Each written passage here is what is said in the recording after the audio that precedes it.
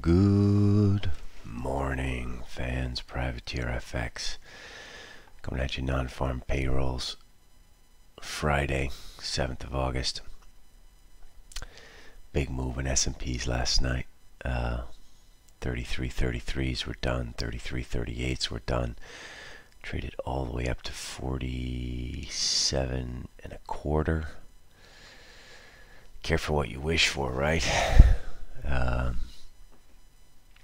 Got to kill this at 51. Piled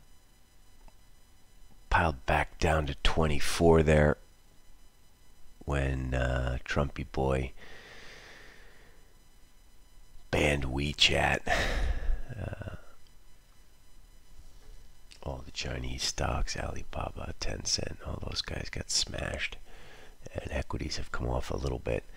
But damn, I mean, this is the gap fill we were talking about. The close on 21 February. 33.39.25. That gap has been filled. It's the last gap.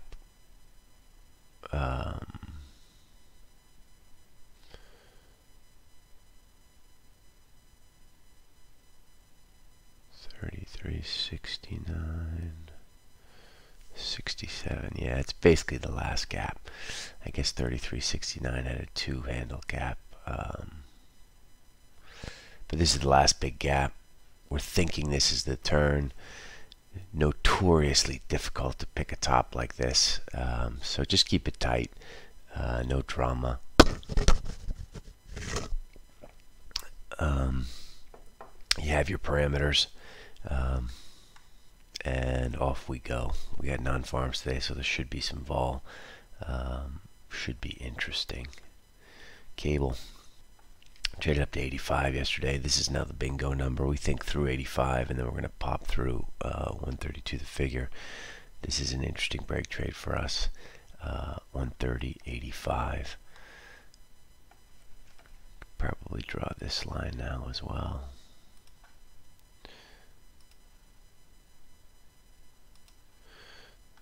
Yeah, that's not great.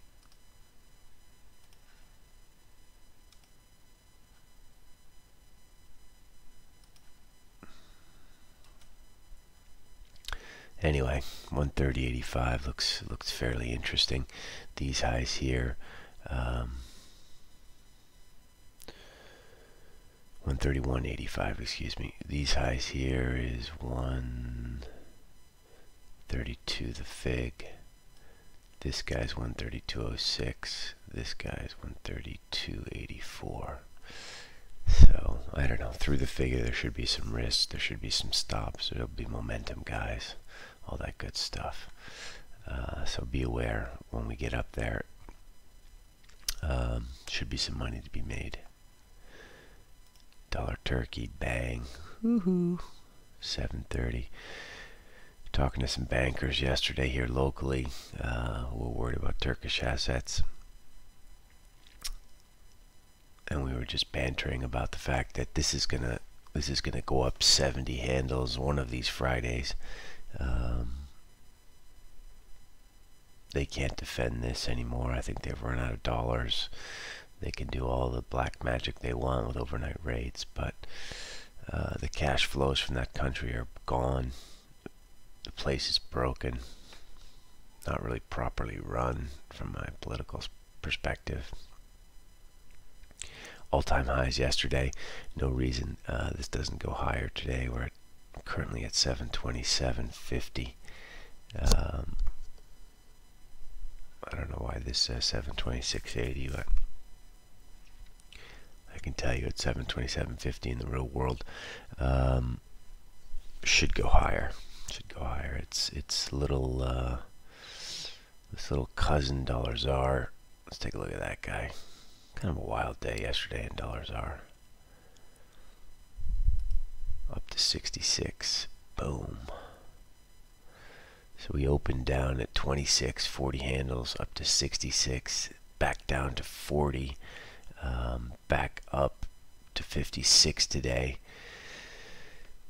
if you're trading this, and you kind of have to, just with the vol, there's plenty of 30 handle moves lower. If you look on the hourlies, you can see it. 30 lower, 30 lower, 30 lower. You want to just obviously be core long. Where's the kill switch on this? Now it gets tricky, right? We're 120 handles from these lows here. I think your kill switch has to be below 17, so maybe 17.10 really. So unless you've been trading this the last 5 days, it's tough to really get long up here. But if you have been trading it, and you have some P&L to play with, this is the game, right? You want to buy low ones now, and also you don't have to worry about, or you don't have to be cautious about paying high ones either, because this stuff moves and it rolls. So up through 67 there'll be risk.